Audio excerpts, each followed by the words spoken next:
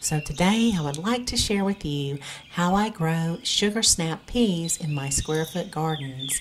This is one vegetable that I look forward to every year because I've oftentimes had a long, cold winter with a lot of snow, and I just love these little sweet peas. They are so sweet, and I just love them. So when you decide that you want to grow peas too, you'll need to decide which kinds you want to grow. And you'll have a choice of growing what are called shelling peas, and you grow those mostly for the peas that are inside the pod. And then there's also snow peas, which you grow for mostly the pod. There's not a very big pea inside the pod. And then you have snap peas, and this is what I like to grow. It's a little cross between the two. You grow it for the pod and the pea. And the kind that I love to grow is called a super sugar snap pea. And they are disease resistant because one of the problems you might have when you grow peas is what's called powdery mildew, and this will really cut down on the harvest. So I really recommend growing what's called a super sugar snap pea. And then you'll want to refer to the planting charts, which are on the back of your book, and these will walk you through exactly when you can plant your peas. In the book, it specifies to plant them 5 weeks before your last average frost date. Also, your pea seeds will germinate best when your soil temperature reaches at least 40 degrees Fahrenheit all the way up to 75 degrees Fahrenheit. So if you're not familiar with your last average frost date, just check for that online. It's very easy, and oftentimes it'll just ask you to enter your zip code. So I've been growing peas now in my climate for probably about 10 years, and I can pick up on little cues in my yard that tell me my soil is ready for me to plant my peas. So if you're new to gardening, you may not recognize the little cues that nature is sending your way, but for me, I can look at my daffodils and I know when they're starting to pop up. This is a good sign. Also, my chives will start to spring back every year. So when I start to see my chives turning green and popping up out of the dead chives, I know that my soil temperatures are reaching the perfect time for me to put my peas in the ground. Also, for me, I have a little pond, and I hear my spring peepers just chirping away. These are the little frogs that live by my pond, and as soon as the temperatures start to warm up, I start to hear those little frogs, and I know it's time for me to start looking at my spring garden a little bit closer. And another thing that you can do is take a meat thermometer and just stick it right in your soil. And as you can see here, my temperature is right around 50 degrees Fahrenheit, which is perfect for my peas.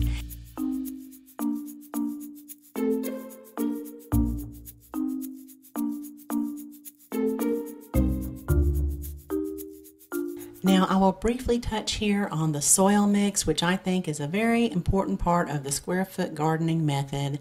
Now in the 3rd edition of the Square Foot Garden book, there are some excellent charts there also on how to mix your soil using a 5-gallon bucket. So actually you could look up your bed size. Mine is the 4x4, and I usually just fill it with 6 inches of soil, and so it will tell me specifically in the book how many cubic feet of mix I need in my bed, and there are actually 24 different dimensions provided for you there in the 3rd edition of the book. So I'll mix for you here 1 cubic foot so you can kind of see how we mix it. You'll need some peat moss and a good blend of compost along with some coarse vermiculite. And I have a very good video on my website that explains the difference between the different types of vermiculite and perlite. And you notice here the compost that I'm using is a very good blend of horse and cow manure, food waste, and plant matter. You really need to have about 5 additives, so I also like to use a little bit of some of my homemade compost.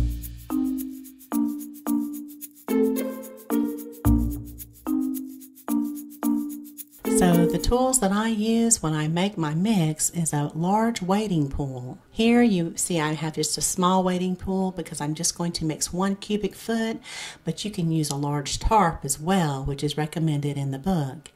So I'm going to use half of a 5-gallon bucket, and I will need to put 1 part of each. So we'll fill it up half with the coarse vermiculite, half with the peat moss, And I like to wet this just a little bit because it's very dusty. You may need to use a mask and then just moisten it a little bit, and that will help keep it from flying around. I like to buy the compacted peat moss versus what is loose in a bag because I get a lot more for my money when I buy it compacted. And then I make sure that the peat moss and the compost don't have very large lumps in them, so I'll just break those up. And in goes the compost, and we'll just give it a good mix. And there you have 1 cubic foot of the soil mix.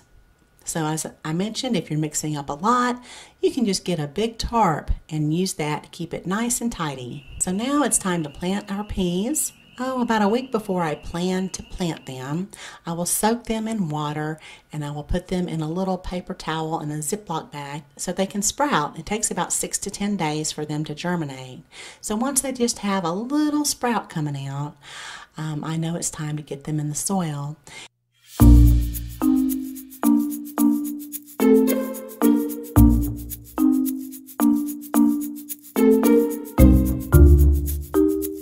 Never had to add an inoculant. I just wanted you to know that might be something that you'll need to do. And of course, whenever we are planting something new, we always want to put a little bit more compost in there so that we can continually build the soil. Now this is a picture of my first square foot garden. I think it was about 12 or 13 years ago. And I used what's called the grid on my boxes. And if you're new to square foot gardening, it's a very good idea to make sure that you make a grid, which is explained in your book. And just it kind of gets you used to how you're going to plant every day in your square foot garden.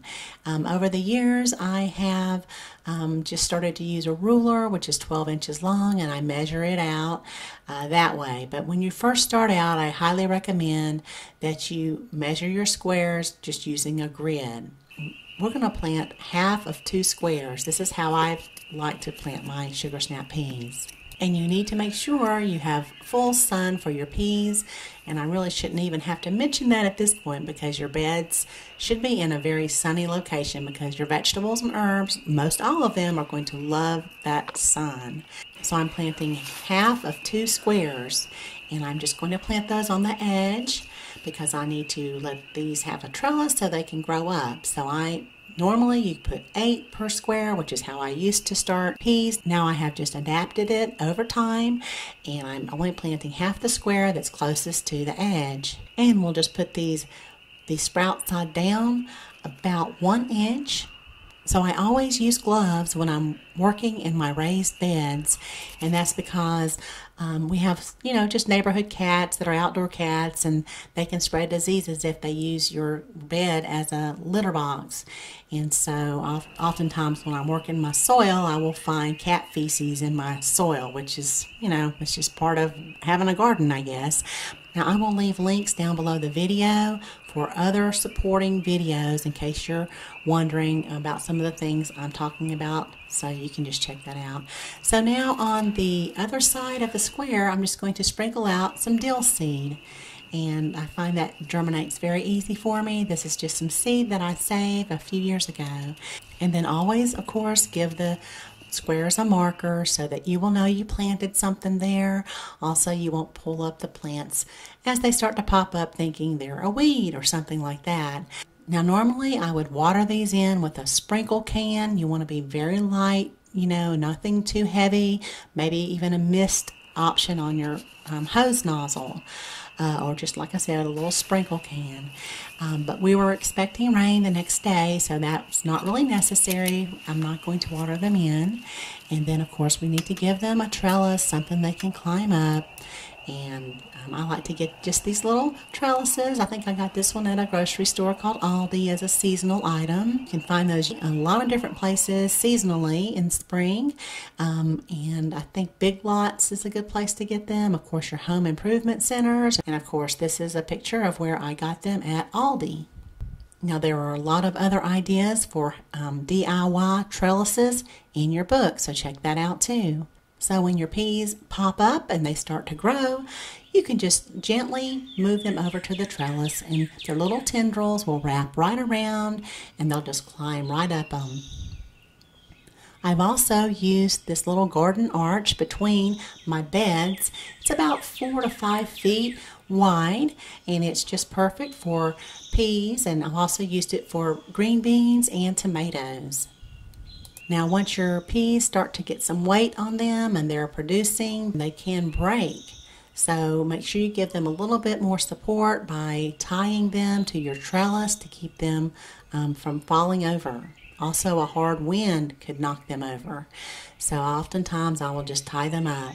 I also, on this arch, I'll tie a little bit of string in between it to give them just a little bit more things that they can climb on. So in the third edition of the Square Foot Garden book, they actually walk you through how to make an irrigation system for your beds. But the old traditional way is to keep a water bucket in the garden and then just water your plants at the root, about a cup once a week, or whenever you notice that they are drying out. Now try to water your peas at the soil level if you can. And the reason why you want to do that, because maybe you are not growing the super sugar snap peas, which is a resistant variety to powdery mildew. Your pea may be susceptible to that. So watering at the root will help prevent that disease from taking over your peas. Now, if you're using a nice blended compost, as you should be using in your soil mix, you will not need to feed your peas. I've also had a problem with animals eating my peas. Rabbits love little sugar snap peas, so they will chew them down, and I'm sure deer will too. So pretty much the whole plant is edible. So you'll want to make sure you have some way to protect them. Also, and I think all 3 editions of the book, it walks you through how to build a DIY crop cage. And it takes up a little bit of room. I've never made one, but I think you just use some simple materials like chicken wire and some wood. And so that should be pretty easy for some of you to do that. Now what I have used is bird netting, and I will just measure that out to fit over my bed right after I have sowed all of my seeds before they have popped up, and I will just try to protect them to keep the cats from getting in there and scratching them all up. And this is when I have a little bit extra time, I take this extra step. Now I will secure them down with a few wooden skewers, and this will keep the cats away until my seeds come up. I have to make sure to remove this though, because I don't want my seedlings growing up through the netting, because then it's very hard to remove. So I like to remove that before the plants get too big. Now you may also find that you have a problem with insects, and a way that you can tell is that your pea growth may become stunted. And if you check underneath your leaves, you may see little tiny pea aphids, and they are very hard to see because they are camouflaged so well. Another signal that you might see that you have pea aphids is you'll see what's called a little hover fly around your peas. And these look like little tiny bees, and they will just kind of hover there. What they're looking to do is to lay their eggs near the aphids, because the maggot of the hoverfly feeds on the aphids, but the adult does not. So the hoverfly needs to lay its egg right there near the aphids. And you will notice, like I said, also some stunted growth. And I have different ways that I control aphids. And as I mentioned, I'll leave links to supporting videos down below in the description area. And this here is a picture of a hoverfly maggot looking for aphids to feed on.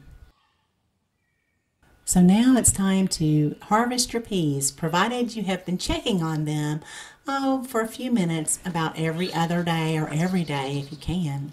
And when you harvest them, you want to cut them right at the top. Don't cut the top off. They will stay fresher if you leave what I like to call a little cap right there on the top of the pea.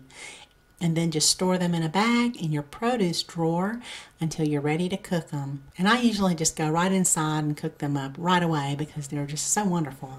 The way I like to prepare them is I first will trim them. I have seen some descriptions of the sugar snap pea. It says it's stringless, but I've not found that to be the case. So I'll go down from the very top, and on the straight side I'll pull down the string, and then I'll go to the top again and go over the curved side and pull that string down, and then I always have just a tiny bit left there on the blossom end.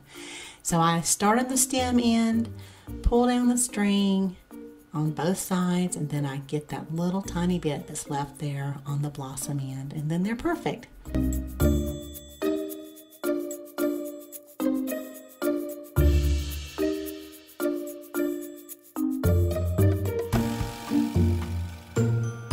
So probably my favorite way to prepare sugar snap peas is just to put them in some boiling water for about a minute or two until they're bright green. I absolutely do not overcook these. I like them to be a little bit crisp.